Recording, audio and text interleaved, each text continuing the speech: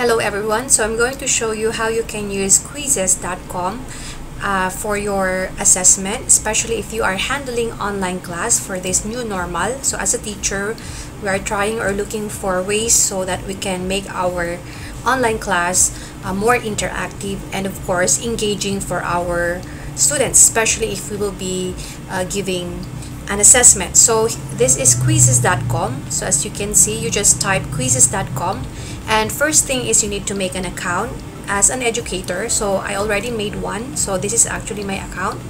So now in Quizizz, you can actually make your own assessment, or you can actually get or search for made quizzes by other educators. So I'm going to show you how you can actually modify or adapt a certain quiz, and of course you can actually edit it, you can actually modify it, and so on. So first thing is example lang po.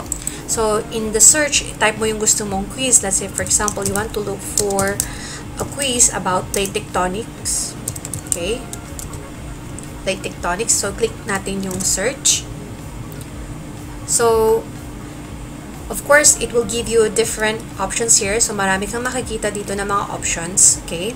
Now, pili ka lang ng gusto mo. So, let's say, for example, tingnan mo kung ilang beses na laro yan. So, here, mayroon siyang 29.1 thousand times na nilaro. So, this is for 6th grade to 8th grade level. So, yan. Titignan mo yan.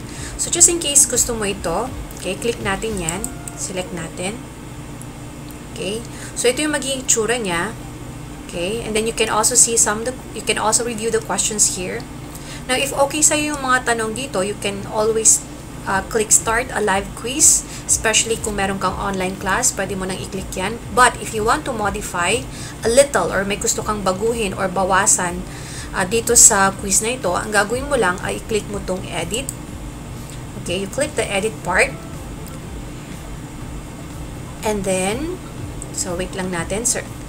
So, ito na yung edit part. So, ibig sabihin, kung nakikita nyo, you can edit the question. Kung click mo yung edit, pwede mong i-modify yung tanong. Pwede mo din baguhin yung key answer, yung tamang sagot, and of course, the choices. So, let's say, ganun yung pag-edit. And you can even add pictures if you want. Okay? So wala akong babaguhin. Dito din sa mga choices, pwede mong lagyan ng image. It's up to you. So, kung wala ka namang babaguhin, so pinakita ko lang. And then, even the time, how long will it take for your students to answer this question? So, medyo masyadong matagal na yung 5 minutes. So, maybe I could give them maybe 45 seconds would be enough kasi multiple choice naman. And then, click save. Okay? So, pwede mong i-modify yung tanong na kinuha mo, which is made by other educators. And then, another is you can actually, let's say for example, yan. So, pag tinignan ko ito masyadong, the question is about California. So, I have the option na pwede ko siyang i-edit, pero pwede ko din siyang tanggalin. So, i-delete natin. Okay? Delete this question. So, automatic mag-a-adjust yan. Okay? And then another, okay, you can actually duplicate just in case you want to duplicate it. Aside from this, what you can do is, okay, you can add a new question. So, ito yung questions na kinuha natin, no? Pwede ka magdagdag ng bago. So, kung i-click mo tong new question, so, mamili ka kung anong type ng question mo. So, multiple choice, gawin nating multiple choice. Since about plate tectonic, ano pa yung kulang na question dito? So, let's say, for example, yung kulang pang question is, what is the thinnest layer of the earth, something like that, question lang. And then let's put an option here, a crust, mantle, outer core, and then here inner core. Okay, and then of course dito natin pili ng sagot. So meron kang check dyan, so click natin yan, sorry. Yan. So, yan na yung tamang sagot. And then, gano'ng kahaba? So, 30 seconds yung kanilang given time sa pagsagot. And then, of course, you can also add explanation if you want to. Okay? Kung gusto mo lagyan ng explanation yung sagot, pwede din mo ding ilagay yan. So, that's your option. So, click save kung wala nang problema. So, ito yung magiging itsura niya actually. Okay? Click save. So, click natin yung save. Okay, so yan. So, nadagdag na yung ginawa kong question. Okay?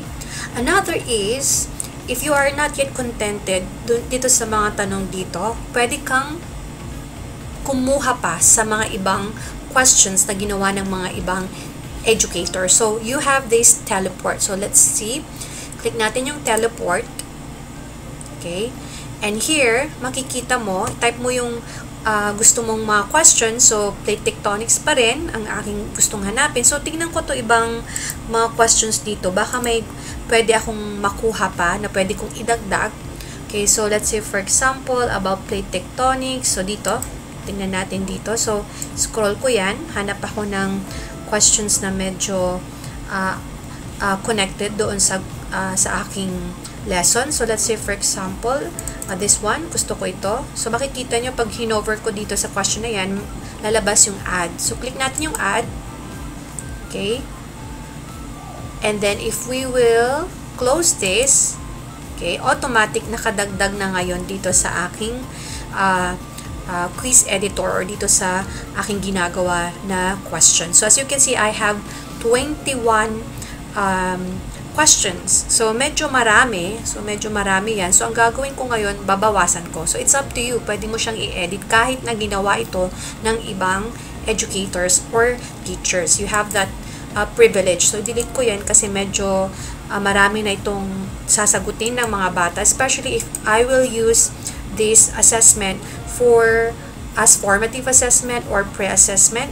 Okay, so pwede kong i-delete yung mga hindi kailangan. So, yan. So, automatic yan mag-a-adjust. Okay, walang problema. Yan. So, gawin ko lang siyang 15. Gawin kong 15 lang yung items. Okay, para hindi masyadong mahaba yung pagsagot ng mga bata. So, tingnan ko kung 50 na. Okay, so bawasan pa natin ng isa. Hanap pa ako dito. Yan. Okay. So, 15 na yung aking items. Okay, dito. So, kung okay na, so again, may I repeat, if you want to add new questions, i-click nyo to. Kung gusto mo mag-teleport or you get more questions from other made quizzes, okay, made by other educators, click nyo yung teleport. And again, you can always edit, you can duplicate, you can delete, okay, you can even change the seconds, how long pala, how long the students can answer. And then if everything is okay, you click done. Okay, click done. So, it will be saved. Automatic, malalagay yan sa iyong library. Nandito sa my library mo. Yan. So, just in case you want to go back. So, kung gusto, ready ka nang gamitin ito for your online class or you want to give it to your students or post it sa Google Classroom, i-click mo lang to. Okay, click mo yung questions na ginawa mo. So, ito yon. As you can see, 15 questions.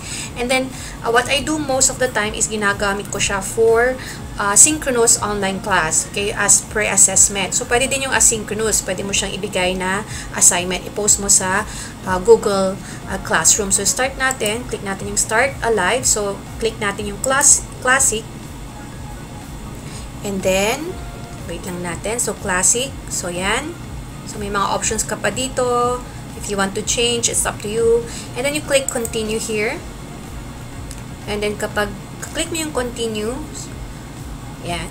So let's say for example, nasa Zoom or Google, gumagamit ka ng Google Meet, online class mo. So pwede mong i-share yung screen mo para makita ng mga bata yung joinmyquiz.com and then the code. So that's how I use it. I share my screen during online class, during synchronous online class para makita nila ito. And then they answer it. So yun yung kagandahan niya kapag gagamitin mo yung quizzes at medyo gusto mong hindi ka na mag-type ng mga sagot, pwede mong mag-adapt. Pwede kang mag-adapt or kumuha sa mga ginawang mga questions ng mga ibang educators na gumagamit ng quizzes. Okay? So, kapag nakasagot na kayo dito sa quizzes, you don't need to answer the pre-assessment posted doon sa Google Classroom natin. But what you need to do is, you just take a picture, screenshot, okay? Let's have the pre-assessment. Continue. And then, you enter the code 972114. So, i-click ko na yung start. Actually, pwede naman pa rin naman kayo mag-join. So let's start the pre-assessment for continental drift viewing. You look at the monitor of your gadget. If you're using your phone or your okay, you may start now.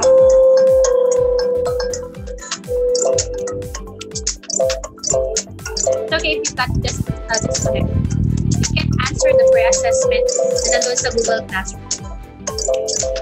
Yeah. Okay. So let's see. Okay, Fidel, third, Charmaine, Vision, there we go.